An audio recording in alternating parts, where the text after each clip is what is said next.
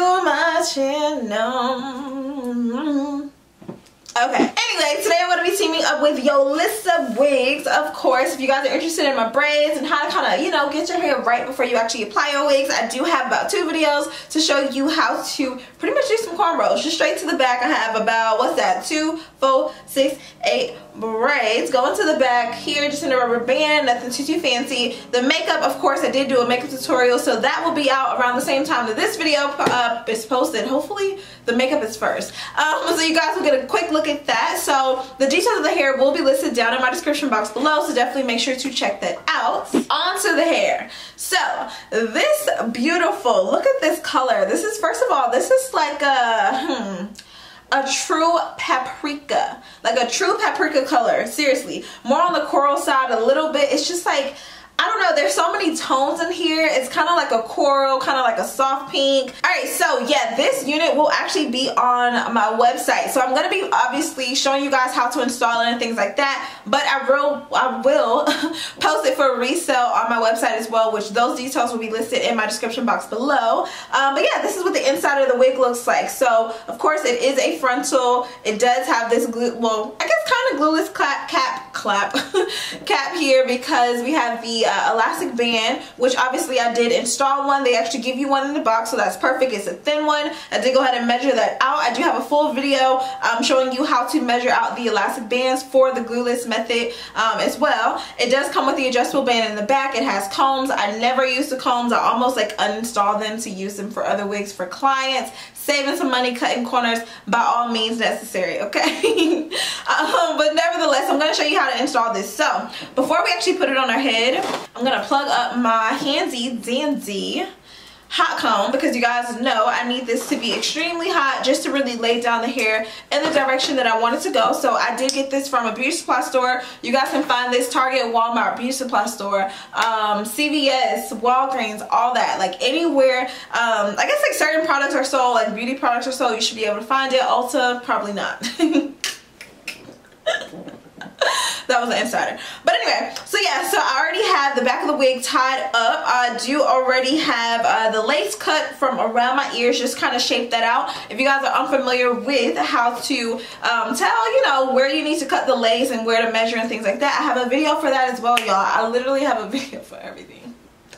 So yeah, so what I like to do with units like this, because I can tell this lace is a little bit thicker, so it is not super transparent. When I say it's when I say super transparent, it is a light brown lace, more on the transparent side. However, it's not as thin as, like, you know, a HD lace or anything like that. So I want to make sure that this color will match me perfectly. I'm actually going to go ahead and take some of my foundation. This is the color Woke Up Like This by Il Makiage 118. You don't specifically have to use this one if you don't want to. But I am going to be using this today. So I'm taking a nice fluffy powder brush. This is not a makeup tutorial. I promise you it's not. I'm actually going to put a little bit of this foundation on the back of my hand. Boom, there we go. And then with the brush, I'm just going to go ahead and kind of pat this out, because what I want to do is apply this to my lace, and I don't want this to apply too heavy or too wet. So I want to kind of dry it up a little bit just to make it easier to work with. So once you're comfortable, which now I am about 10 seconds later, I'll go ahead and take the actual unit here. It's going to be hard for me to show you this way, but I'll do it in my lap. And I literally just apply the brush here and brush this directly into the lace. So I mostly focus this towards the front hairline area, because that's really where you want everything to blend. Obviously in the part area as well. So you want to just take this all the way back. Continue to do this. If you need more product, definitely don't hesitate to get that. Do this on the inside of the wig, and meet me back here when you get done doing that. Alright, so all done with that. What I'm literally going to do from this point is just apply it. So let me show you what this looks like. I'm literally just going to, how much time I'm going to say literally? I know I get on y'all nerves with that. I cannot help it. It's like once I get in front of the camera, it literally just comes out. Make sure that you have the elastic band. You can tuck it underneath your braid. I'm actually going to do that. Pull these braids up and out so that I make sure it's close against the nape of my neck. You also want to make sure the nape of your neck is moisturized, because that is probably one of the main causes for hair breakage and things like that. Go ahead and tuck your braids up under. If you bald head, small head, skip this part of the combo. And yeah, fold this down. So Keep in mind, this is the unit straight out of the packaging. Literally all that I've done already, like before starting the video, is cut off around the ears here. Let me brighten up my little ring light. Okay, boom. And you guys are able to see, and I don't have on a cap. I'm not going to put one on here. I do have small enough braids to where no matter where I part it, I should be good. So this wig is tight, like not going nowhere. So I'm just going to go ahead and pull the hair out of my face. Y'all, I'm liking the color already. Gonna take a little bit of mousse just to kind of really get rid of some of these flyaways and make sure that none of this interferes with the whole process of me trimming off the lace, and also I guess melting this kind of more into my skin. I have not done any trimming, tweezing, plucking, nothing. I allowed the company to do what it was they wanted to do to show, I'm sorry, to show you how exactly their units come before having to do anything. Now this looks scary now, okay? So we're gonna have to fix this, cause, okay. All right, so we're gonna go ahead and start cutting off this lace. This is definitely a thicker lace. I can feel that. It's not bad, I don't think, for the price, is what I would say. Okay, so the lace is thicker, but it still melts into the skin. The only thing that I would say is that my forehead looks huge. Alright, so I'm gonna go ahead and adjust this a little bit more, really kind of move it up to where I want it to be. You guys know with the lace wigs, we have the luxury of faking small foreheads, so thank you, whoever decided to do that for us. Alright, so boom, cut that off. All this around here is tight. I'm not even going to be doing too much except for applying the flaps and kind of laying those down. That's literally all I'm going to be doing. So I'm taking some of my Gotta Be Glue spray. If you choose to, I guess glue this down, you can. In my opinion, there's no need to, just because it's already set up for a glueless method and it's not going anywhere. I promise you, it is not going anywhere. This wig is so tight. Like, I'm actually gonna take this off the moment this video is done, after I get some cute pictures. Okay,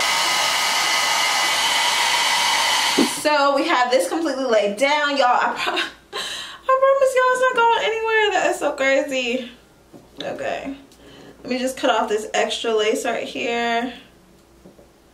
Alright, boom. So we have our wig on in 5 minutes or less. Go ahead and pull this out so we can kind of get a feel for it. So the hair straight out of the gate is really soft, like extremely soft, especially like if this was 613 hair first and then they dyed it. Not really sure what that process looks like, but the hair color, babes, I need to change my dress. This is like night clothes.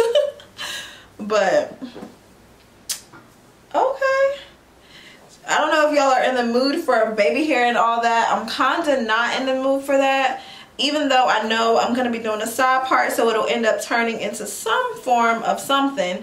So let's go ahead and just see what we're going to do. So we're going to start off here, see what the parting space is like. Okay, so immediately I am coming into contact with something right here. This is just a cap, obviously, y'all. I'm so goofy.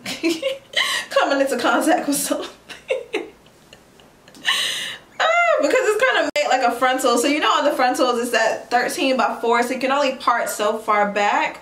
But that's not a big deal for me. And just because of this hair color, I am actually going to take the foundation in the part, even though I have this parted in the exact same area that my hair is parted, so you can clearly see through, but I want this to kind of really peek through and be prevalent. So I want you guys to see that. In my opinion, I probably would have done like darker roots here. Or it could just be my skin tone. Like, I think it's a little bit too something for my skin tone. So I probably could go back and do like another watercolor color on this unit. Let me take this off. Sorry, y'all.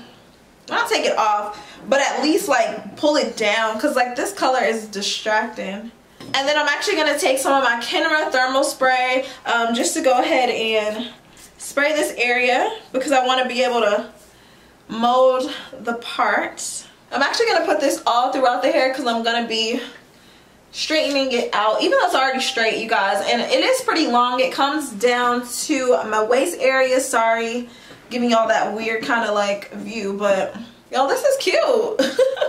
It is cute. Okay, so I'm pulling out a little bit of hairs that people like to call baby. And yeah, I'm just gonna cut this a little bit and then use some mousse to kind of mold them down, because I'm not sure like if I want to do the baby. I'm thinking like I don't need them. especially because it's so close to like my skin color. Okay, so we can do a little bit. And if you guys are wondering what mousse I'm using, it is the Shea Moisture. I'm almost out, y'all. I cannot find that Cream of Nature. If you can, send me a link. I think somebody told me it was on Amazon, but I don't know. I ain't never looked, so asking for help and then don't even take it, right? So human of me. Okay. Oh, nah, that's cute right there. Little baby hairs on fleek. And this can kind of be used as like a light holding spray as well. So if you don't want to, you know, use something so harsh, take your good old handy dandy notebook, hot comb, and lay this hair over. The good thing about this is the frontal hairs are not thick and like overly packed at all. So it's definitely enough hair to where I can say, yeah, this is a full wig. Ouch, I burned myself. This is a full wig, but it's not to the point where I'm just like, okay, like this is too damn thick.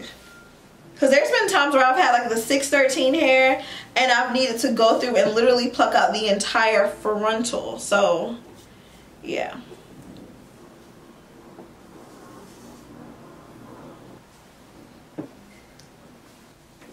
So I could totally curl this or not. If I curl it, I feel like we going stripper vibes. Forever Cryssy turn stripper. Like, alright, so I don't know if I'm gonna curl it or not, but I'm definitely gonna hit it with a flat iron and straighten this out a little bit more. So yeah, I have this on 450. This is my FHI platform 2-inch flat iron, and like I said before, I'm just gonna spray this all throughout the hair. I don't even remember if I did it or not, but it never hurts. So one thing about this product is that it does not get cakey at all. It is used as a light holding spray, and so it keeps everything in place without just kind of getting like, I don't know, crusty and stale. I don't even think I need like oil on this hair. Like, it's shiny and all that.